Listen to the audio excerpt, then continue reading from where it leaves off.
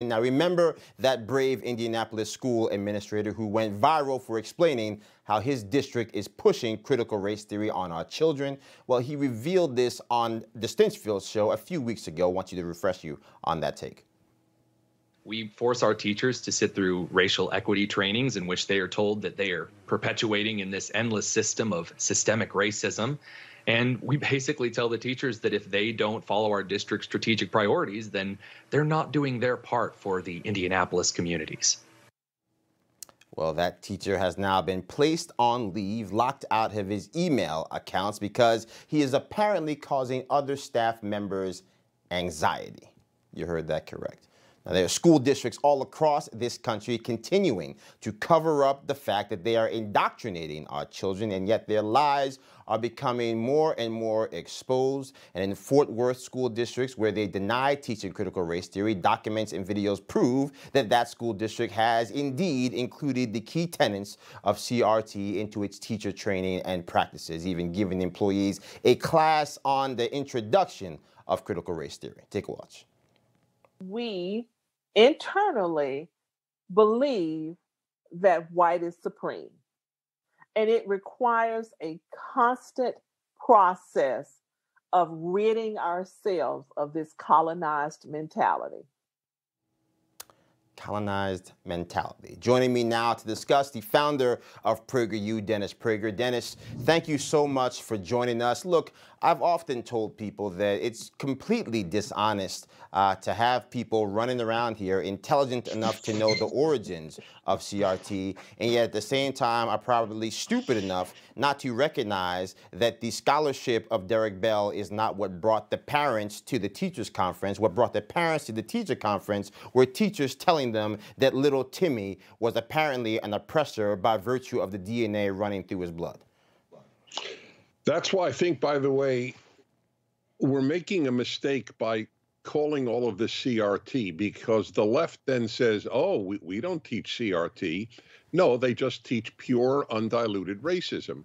And that's all it should be called. They should note, that is, we should note, they are teaching racism, that there is an inherent difference in a black human being because of his or her color.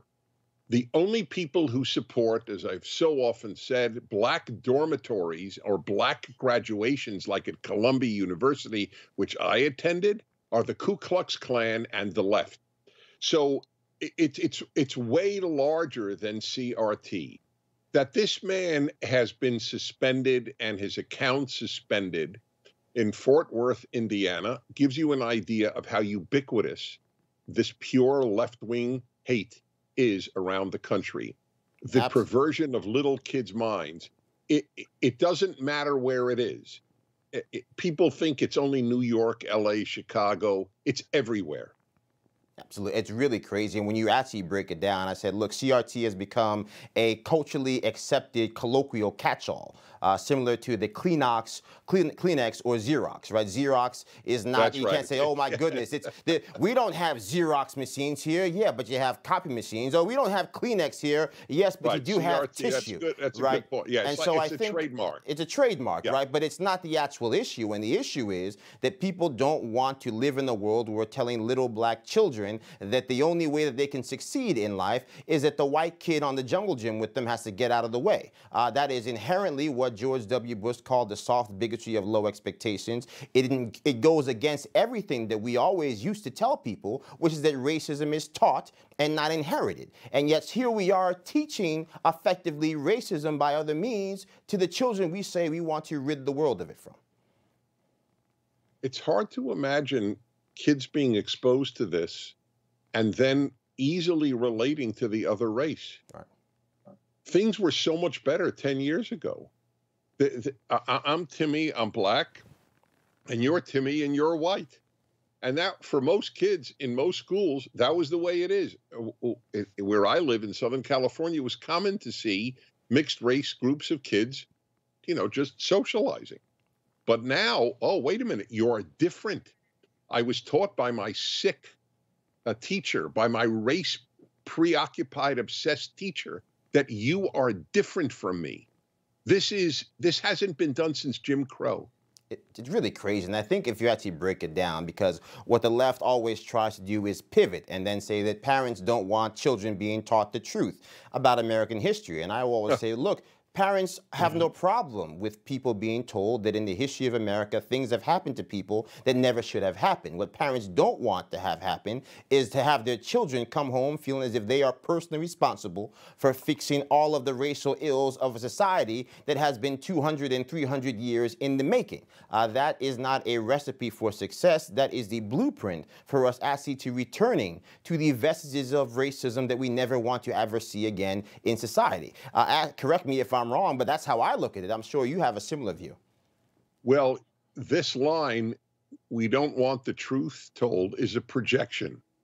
As I have said all of my life, and I have studied the left since my field was communism at Columbia, and truth is not a left-wing value.